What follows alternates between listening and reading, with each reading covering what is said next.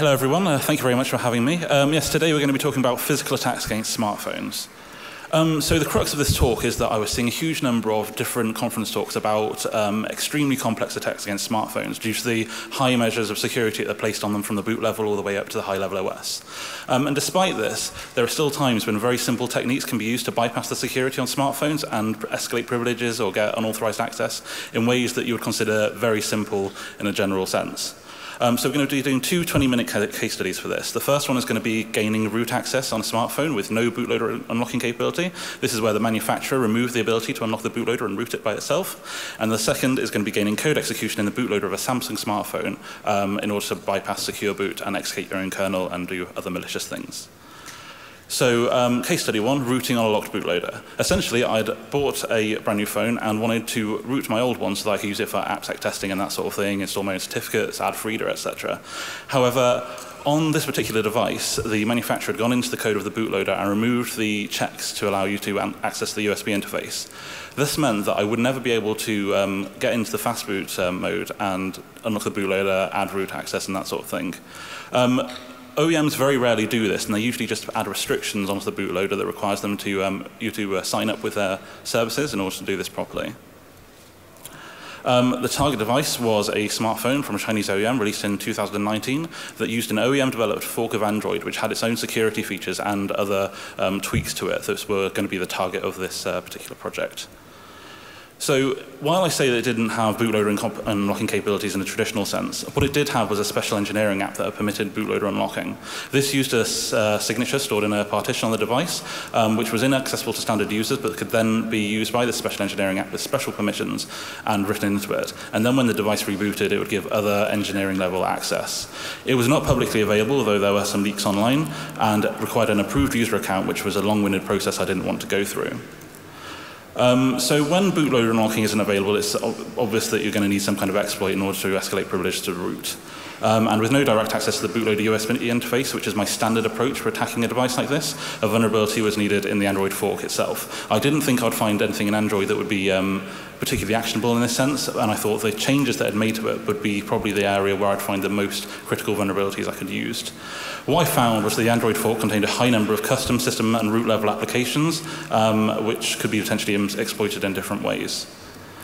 So the Android fork had a service running as root at all times that was called by the system-level applications for the facilitation of cloud upload and archiving of app data. So we would take all the data from the user's protected application and cordoned off partitions, package it all together and upload it to the cloud where it could be downloaded again if needed. Brief analysis of this binary found that it had an immediate command injection vulnerability, where if you had a file within the file system with backticks in the name, you could execute commands within it. What would happen is you'd upload this file and then download it again, and as it was restoring the file, it would then execute whatever command was in the backticks, so very basic. Unfortunately for me, Android also employs SE Linux, which is an extremely strong security measure to cordon off different components of the operating system, even if they are all running as root. This meant that even though I had root access superficially, I only had access to the app data sections of the device, rather than having the access to other components I wanted to modify. I found that pretty much every instance of a command injection I could find on the device had a similar issue, so I'd have to find another way of getting escalated privileges. Most vulnerabilities that are limited by SE Linux context could probably be bypassed with a kernel exploit. However, a kernel exploit is a very complex thing to do and not something you want to be doing for a very basic, simple project you're just doing in your spare time. And as the bootloader was locked down and the OS exploits are out of the question, I decided to go for my next best option, which would be recovery mode on the device. So recovery mode on an Android devices traditionally is a very, very simple menu, which you use the volume buttons and the power button in order to navigate through it.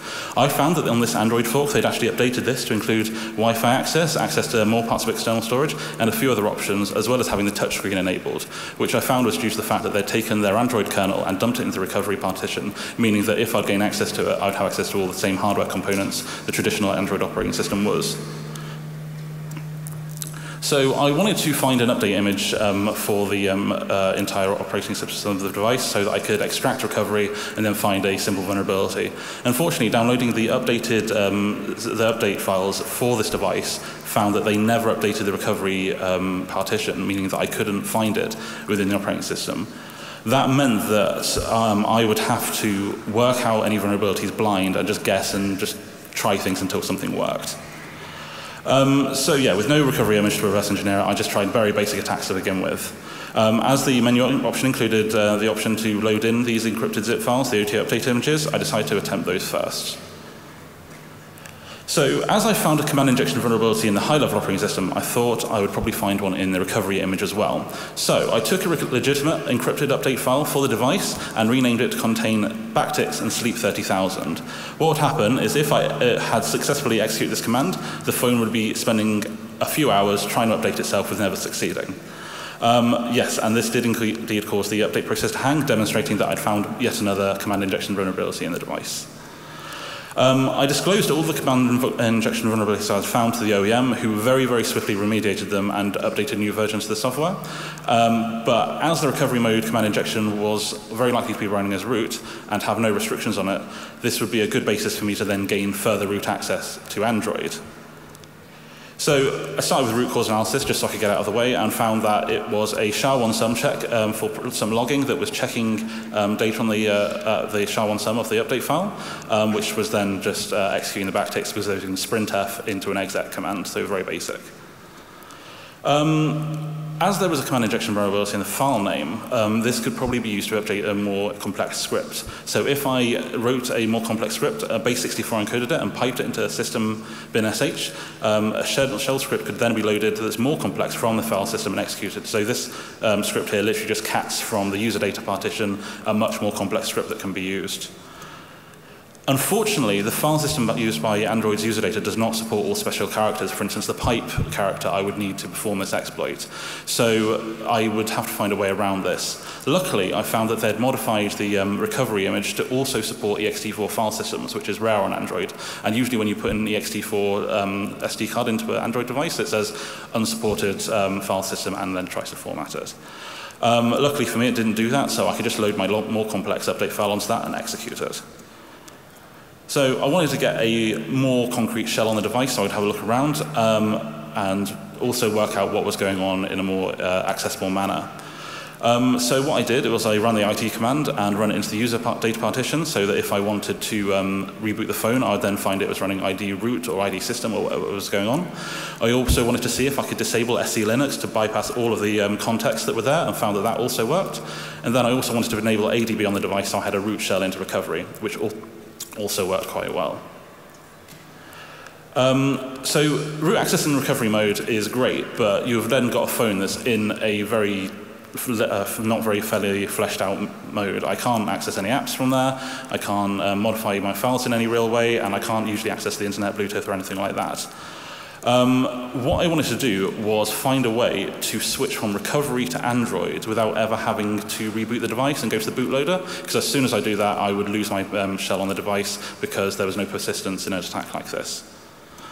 My first port of call was to try to use kexec. Now, kexec is a kernel component which allows you to load a new Linux kernel onto a Linux device and then execute that, essentially switching from one Linux kernel to another. If I could do that, that would be a very quick way for me to switch to the Android kernel and everything else. But unfortunately, even compiling the module from scratch was blocked because it was using some deny-listed module components. So I decided to try to do something that was in the user space rather than in the kernel itself. Luckily, there was ptrace. Now, ptrace is a system call allowing one process to observe and control another for debugging purposes. So typically, this is for things like logging and tracking and debugging on things that are running on the operating system and doing things like, the strace command within Linux. It can even modify memory that is write denied in the standard processes, which means you can modify running code even if you're not meant to be able to do that in the particular ELF that you're working with. What I wanted to do was use ptrace to essentially latch onto the init process and restart that, but in the Android context. So init is always process ID 1, which means that it has some special privileges within Linux, and also it has a lot of control over the rest of the system. What I wanted to do was use the execvkey command, which executes a command within one process, but uses the same process ID to run more commands that would then get me to switch out init. Luckily for me, if I did this, I could execute init, but never have to return back to it. I could just keep things going as one long process, switching from one set of data to the other. And this could be very trivially done with a bit of assembly code, so just moving in the parameters and then executing the service call. Switch root is what's used during the boot process, usually to switch from the init ramfs, so the RAM disk, which contains some of the lower level stuff for mounting the more complex file systems, into the new one. It's a very common feature on Linux-based devices, and what I intended to do was switch from one init ramfs to the Android init ramfs, which would then load into the system operating system. This could be very easily done if I just mounted a new RAM disk and then loaded the data in, and then hopefully I could then switch instead if I needed.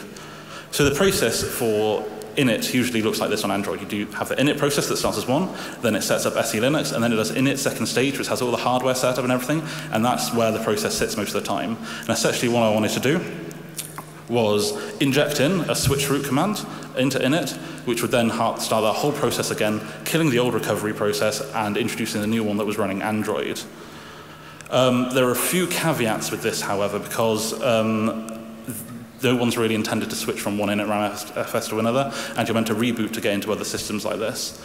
So a core component of switch root is the remounting of mounted folders. However, most of the mounted folders that occur in Android at this point are shared. This means they're handled in slightly different ways than how you expect when it comes to things like moving the mounts to different places. However, this could be trivially resolved by just writing a small shell script that went through all the mounts, found out if they were shared, and then made them private instead. And private means they could be moved around wherever I wanted within the file system. Also, I found that the init binary was checking proc command line within the file system for whether the image required SE-Linux to be enabled. And if it did, and it found it was disabled, it would enable SE-Linux, forcibly re-enabling it even though I'd disabled it. Luckily for me, ptrace allows you to override system calls, so I modified the read system call whenever it touched the proc command line file to override the check for enforcing SE-Linux with one that allowed it to be permissive, which was nice and easy. I also found that this caused a lot of kernel panics because init also does all the system hardware services setup. This includes things like setting up the Wi-Fi interface, Bluetooth, etc. But the recovery operator side of the things had already done this. So doing this again caused the kernel to not really know what to do. What I did was, in the same way as I've done with proc command line, just make it return empty files whenever it tried to access these .rc files. I did this because then I wouldn't have to modify them within the file system, which would cause the device to not be able to work in a non-rooted manner. I also found that when I tried to unlock my phone after getting through this entire process and getting it to boot, that I could no longer use my PIN because all of the security services were still running in the recovery context. Luckily for me, I could just kill all these processes and let init restart them again right as I was starting this whole process up. While this was pretty much a read-only process, and if I rebooted the device, I'd lose all of this root access, what I could do was still override some read-only files. So the system partition, which stores a lot of the system data, is a read-only file system, and it uses dmverity to make sure it's got appropriate signatures working throughout the file system. However, if you use the mount-bind command, you can override the files there temporarily with your own, meaning that if I wanted to modify, for instance, the frameworks which had root detection in and things like that, I just needed to do that temporarily, and it would work without damaging the device in any way. So we're going to do a quick demo of this boot process now before we move on to the next one. So hopefully this won't go to the next one.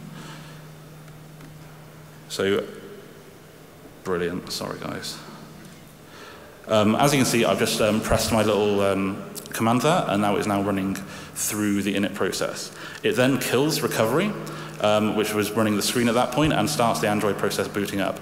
So then starting the full Android operating system and giving me root access. I also found that trying to unlock the phone when I started this, I'd need to reboot it, reboot the screen, otherwise I couldn't use the touch screen. And then, yeah, we have a telnet root backdoor into the device. Oh, thank you.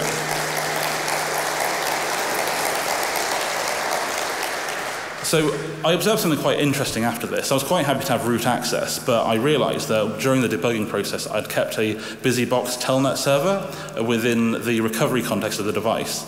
And when I'd remounted the new init RAMFS, I'd found that the old recovery one was still sitting in memory and accessible. So there was a telnet service running in a file system that Android had no idea about. Switch root had deleted all the files within this file system because it was stored in RAM, but just using BusyBox, I could repopulate all the tools, and it gave me this like secret little section of the device which Android didn't really have access to. Because it was hidden from Android, I could do a lot of interesting things accessing the hardware and stuff, but I could also access the rest of Android itself without Android knowing that I was there. So by CDing or shrooting into the directory proc1 root, which was the root file system that the init process is using, recovery could access the Android root file system as root without Android knowing about it, which was fantastic. What I decided to do is expand this out, however, and add a whole Debian root file system to the device, giving me a lot of debugging and testing tools that I could also use to continue to compromise the device in further ways. So in conclusion, root access by this method was very consistent. I left the thing running with the init parasite ptrace tool attached to it for days at a time without any crashes. It would just keep running and running and running, and no problem whatsoever. I also found that just by rebooting the device, I had no ill effects, and it could operate normally, going back to a standard non-rooted device with no awareness that I'd manipulated it in this way. And I also found that the biggest benefit for this whole project was having ptrace there. So if you're compiling a kernel, do remove that if you need to.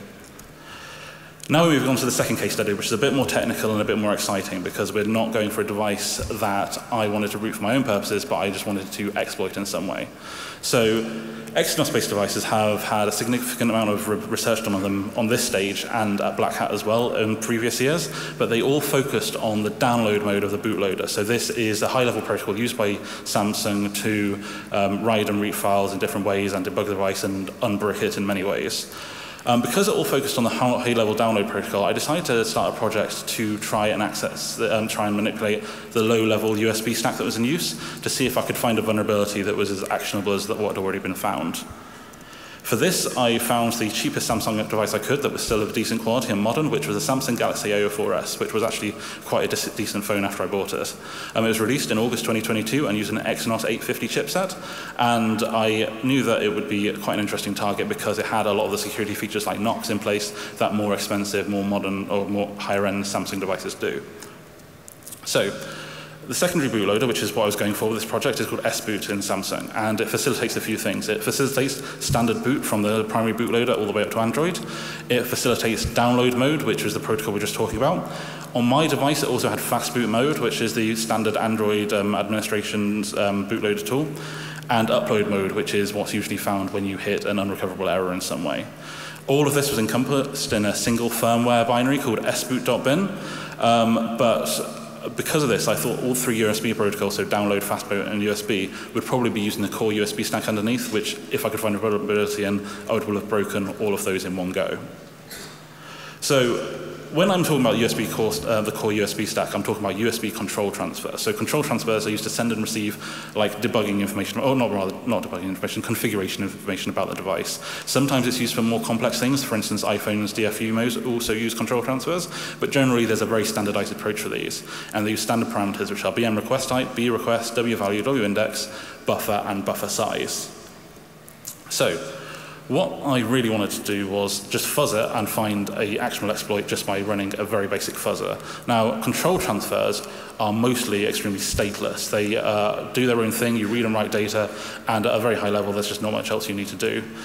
With this, you can just randomize all the parameters and send a randomized buffer size with randomized data in it and see what happens. So as you can see there, my very complex fuzzer, way better than AFL of ran for every parameter.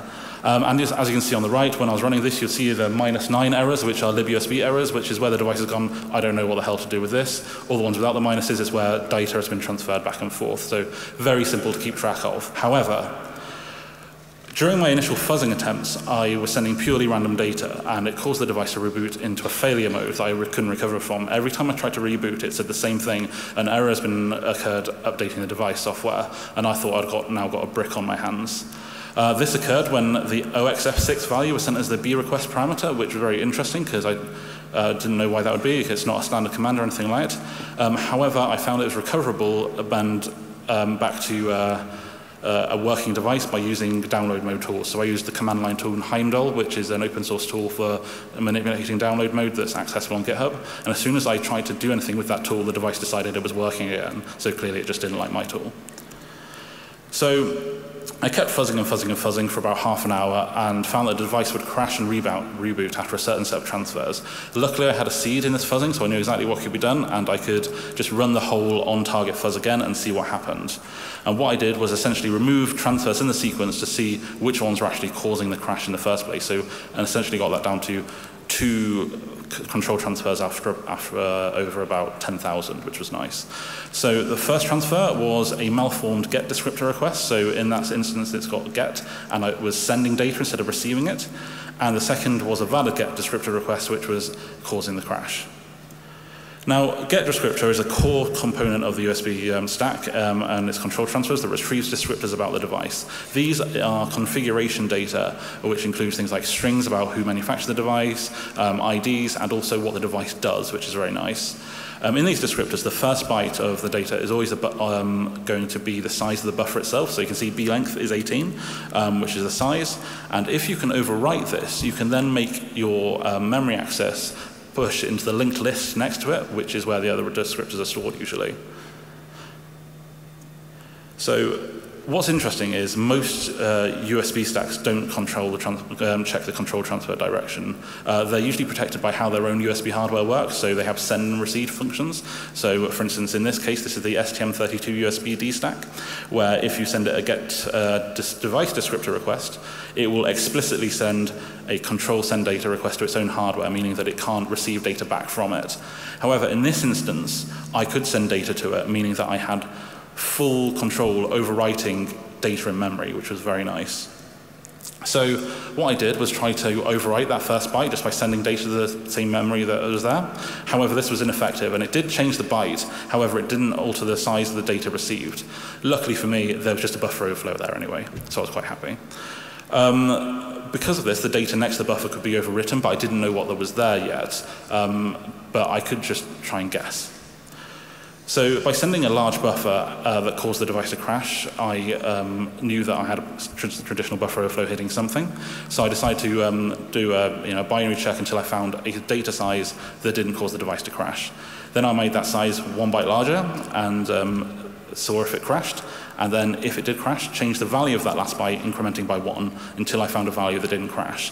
Essentially, I was brute forcing my way up the adjacent memory until I found fully working memory that I could then manipulate if I wanted. What was excellent about this was that next to it was a linked list, which included pointers to other descriptors, which could then be overwritten themselves. And this had 2 key benefits to me. Number one, this could be used for a cold boot attack. So for instance, if I had someone's Samsung phone and rebooted it, the memory wouldn't be cleared at that time. And I could dump the entirety of memory, EL1, so all of the external RAM, and then get their secrets out of it, something they'd been typing, anything that was stored in RAM at that time. But the second thing I could do was write to all of that data as well, including to the bootloader. So the first thing I did was when I dumped memory of the device, so I knew the memory layout of the bootloader itself, so I could then manipulate it later. So I found that all of the pointers I was looking at were between OXF9 and the 6 zeros and OXF8 and 6 zeros. So I made a memory dump of a bit of data right before that just to see if I could find the code of the bootloader itself right next to the RAM, which is what I expected. Luckily for me, the bootloader code started at OXF88 and 5 zeros, which meant that I could then dump it and just statically analyze it in Ghidra if I needed to. What I really wanted to do is get code execution, so I could then modify the functionality of the device to bypass secure boot and get a bit more access to things, modify the kernel, etc. But I found that they'd actually implemented DEP on the device, so data execution prevention, meaning that I couldn't overwrite the code in the bootloader in RAM because the memory management unit had disabled this. When I tried this, it caused the device to hang because it hit a hardware error, implying that it was configured well. However, I found that attempting to execute code outside of the code that had been allocated for the bootloader was possible. So if I just dumped a bunch of code just slightly outside of what had been mapped already, I could execute code from anywhere at the same exception level as the bootloader itself. So with this, I could patch in new functions if I wanted to, and when I'm writing even exploits for bootloaders, I like doing this in C. And just by using the GCC static no-lib flags and using object copy, you can create a raw binary of any functions you're writing as long as you're not using standard libraries. So you would have to re-implement memcopy, but you've still got a lot of ease over writing ARM assembly all day. And because I could write these directly into memory, if I wanted to then write into the stack to point to them, that would be very easy as well, but I had another idea instead. So fast boot mode was used as the basis of this exploit because I just really like fast boot mode, but also because it uses string-based commands for all of its administration. So what you'll find on bootloaders using fast boot is there will be a table of strings for the commands themselves and then pointers to specific functions. And this is usually stored in writable RAM regardless of where it is because they're loaded in via other functions. And by modifying this table, it would allow me to have easy code execution without modifying the stack, without having to do other complex things. I found that fastboot in this instance wasn't really used for in administration. It only had two commands, which were get variable, which had system variables, and reboot, which would reboot the device. So I chose get var because it was easier. So the table usually looks like this. So you have an address pointing to the string, so reboot, and then address pointing to the function itself. This would mean that if there are any really complex things like stack canaries in place where I could still bypass them very easily, they wouldn't be a problem at this point because I was actually going to see someone loading in the address itself and execute them. Because I had code execution, it meant that secure boot bypass would be possible. So I could then modify the kernel without hopefully tripping Nox and add malicious code into someone's phone when it was booting and do other interesting things. However, I found that none of the USB-based modes, so fast boot, download, etc., had the capability of just booting the phone itself, which would be a good thing to hook into for this particular attack.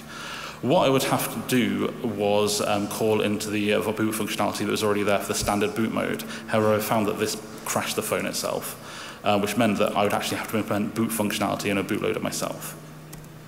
So there are two options for the re-implementing the boot process. The first was to copy the entirety of working memory from the bootloader and put it somewhere where I could modify as I wanted to, or just re-implement the boot functionality from scratch, calling in functions that I needed to things like set up the hardware, set up the TE, etc., etc.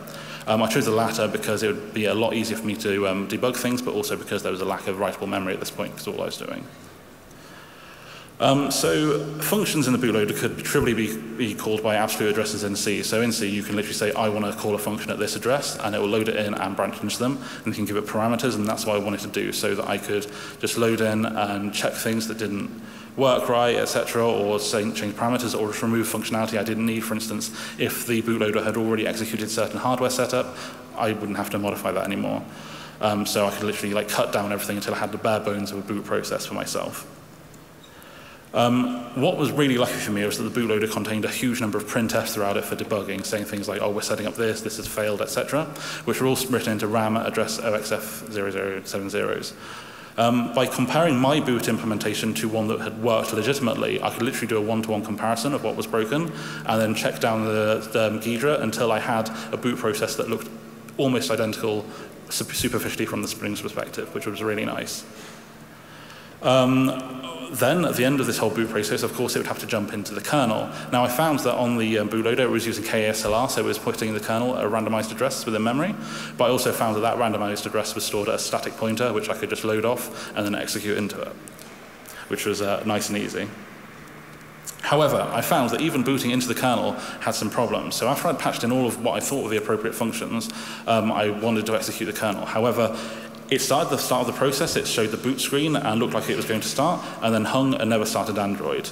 However, I realized that because I'd already been modifying the boot code like this, and because the MMU was still in a position where the kernel code was writable, I could modify the kernel after it started in order to see what was going on and remove security components or hardware initialization components to see what was actually going on and hopefully find the thing that was causing a crash. After doing a bit of analysis by knopping out functions within the kernel itself, I found that the device was freezing after the kernel reinitialized the MMU. A key component of the kernel is it reinitializes a lot of the hardware registers that the bootloader has already done because they're not necessary anymore. And so as soon as it was reinitializing the MMU with its own rearrangement of the memory, so setting up things like for kernel memory protection and things, it was causing the rest of the device to hang. And the reason for that was most likely going to be that the bootloader itself had other threads going on that were accessing memory that would no longer be accessible at this point. So most Android bootloaders use a single thread for all functionality. They start up, they have some interrupts maybe, and then they've maybe got a USB interface, but literally all they want to do is get from A to B, which would be starting up to loading Android and executing. However, SBoot was found to implement an RTOS, which was much more fully featured and handled things like a much more complex graphics setup and a much more fully featured thing for the debugging and addressing it, etc. As you saw, there were a lot of printfs and things. There was a background process that was allowing those to be written into memory, etc., and it was really nice. And because the kernel was altering the MMU page tables, they were trying to execute unmapped memory, which was causing the hardware errors. So there were 3 threads that were identified on the device. There was the background tasks, which I just talked about. There were the USB control transfers, which what we were exploiting. And there was the high-level USB communication, which was the download mode, the fast boot mode, etc. we were talking about. And as each one was constantly polling for the next interrupt it wanted and things, it was that was causing the issue. And I also felt that because I didn't know much about how the RTOS was working, there was no trivial way for me to disable them individually. So I needed to come up with a much simpler solution for myself just to kick them over and get myself into a position where there were no threads running. So a simple solution for me was going to be to throw an exception. When you throw an exception, all the threads sort of hang waiting for that exception to occur because they're usually doing something that's very timing or security critical. And also, recovering from the exception wouldn't be required because we were trying to execute against the kernel, which would then reset all of the exception registers and things. So I could literally just dump the kernel bootstrapping code into there, hopefully, and get where I wanted to be. So vbar EL1, which was the table that you just saw in the last slide, is a register that points to a table in memory, which includes sequences of different exceptions, which are stored in 128-byte chunks. So every 128 bytes was a different exception type. I didn't really want to work out which exception was what, so what I ended up doing was doing a NOP sled throughout the entirety of the exception table into my bootstrapping code at the end of memory, which would then execute it. So even with the kernel booting like this, and it did work, it's got further down the line, Android was still failing to start, reverting to a special recovery mode that was telling me that the file system manager was failing.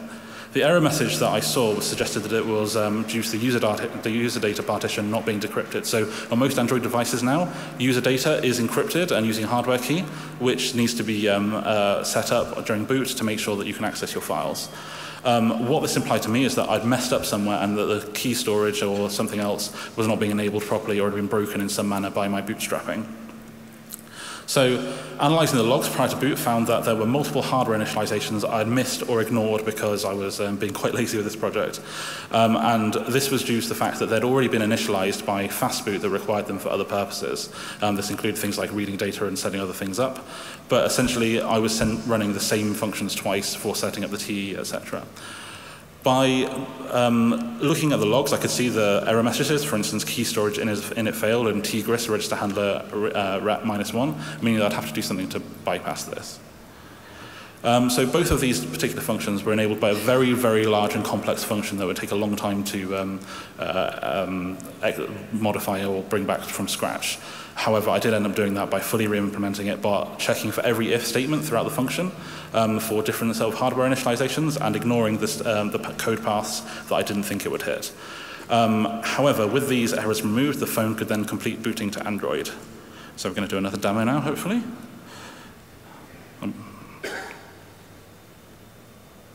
So here's the phone in fast boot mode, and you'll see it very quickly go into the boot screen before switching back. So that screen you just saw was the one that happens when you just hold the power button on and turn on the phone, but as part of the boot process it required it. It then shows the secured by NOC screen, which I'm not quite sure is true anymore at this point in the process. You'll see a flicker occasionally in the screen where the kernel is rewriting that secured by NOC screen, and then you'll see that disappear. Now at this point I was very excited because this was meaning that we'd bypassed all of the hardware issues, all the other issues I'd had in this process, and we were now getting to the point where I was executing my custom modified kernel, which I was peeking and poking into through this process. So in a second we'll see the home screen, and we'll know that my modified kernel was executing, which I was very happy with.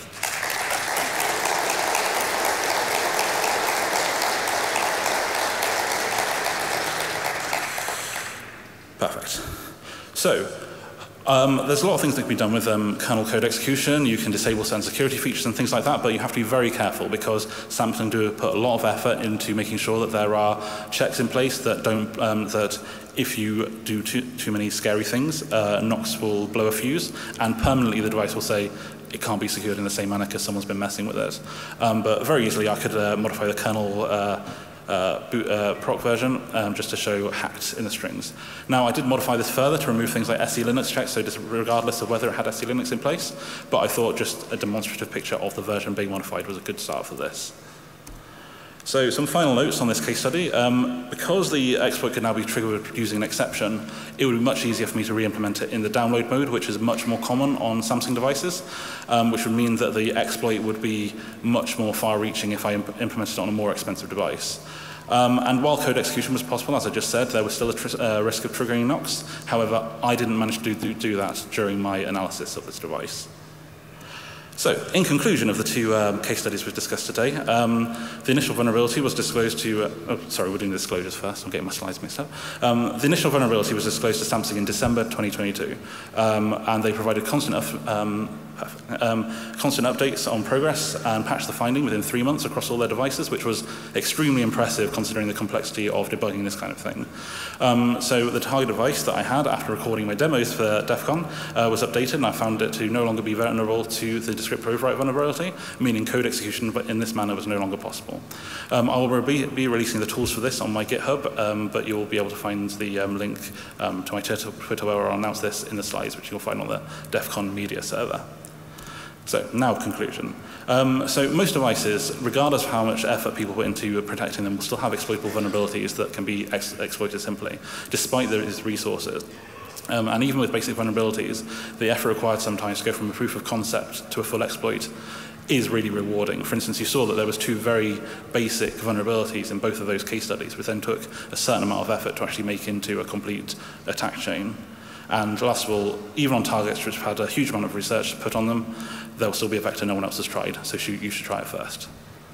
Thank you very much.